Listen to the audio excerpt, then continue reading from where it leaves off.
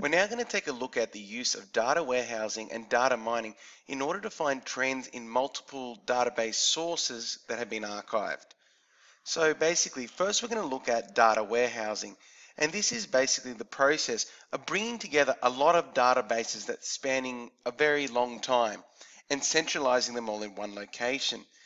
These databases are not operational anymore. So it could be the current year's database, but it would be a copy of it that is not being updated anymore as we speak.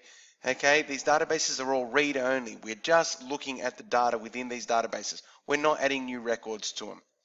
Okay, these databases also need to be subject oriented. There's some sort of linking factor that make all these data sources that we're combining all relevant to each other.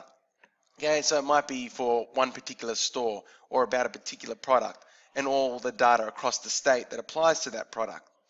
Okay, and this data is usually historical. So it's not just for this 1 year, it might cover multiple years, multiple quarters of each year. Okay, so it's quite a large data source within this data warehouse that is pulling together all these databases. So with data mining, we're actually looking into this data warehouse. So we're looking for patterns based on all these data sources we have in this data warehouse and what actual useful information we can get out of it. So what we need to do is we can use Online Analytical Processing or OLAP tools that can assist us in analyzing the data warehouse. If we're going to look at 4 steps in how to actually look at this data warehouse and data mine it, we first need to get rid of all the irrelevant patterns. So we've got to get rid of all the data that is not relevant to us. We then next need to highlight patterns that are relevant to us. Okay, and this might be based on formulas or statistics, but we highlight those ones that we do need. The next level is then develop a hypothesis. We develop a course of action based on these useful statistics. And then finally, we review these patterns, which are either going to confirm or contradict beliefs. Okay, so it's functioning very similar to an expert system. Okay, so that's how we do our data mining. Now, data mining can be useful for the following areas. It might help us determine what products sell best when placed next to other products in a store. It might help us determine the layout of an advertisement in a catalog and how it really emphasizes products and attracts attention to people. It may help us analyze the expected increase in sales when a product is put on special. Okay, and we'll actually show that although the product price is reduced, by it being on special, more people bought it, which still increased the amount of profit we made because more products were moved. And it also could help us forecast environmental issues based on historical geographical data from similar locations.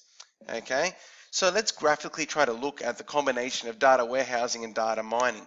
So basically, what we first do is gather all these historical databases together. So as you can see here, I've got store 1, store 2, and store 3, and I've got 3 years worth of databases loaded up for them.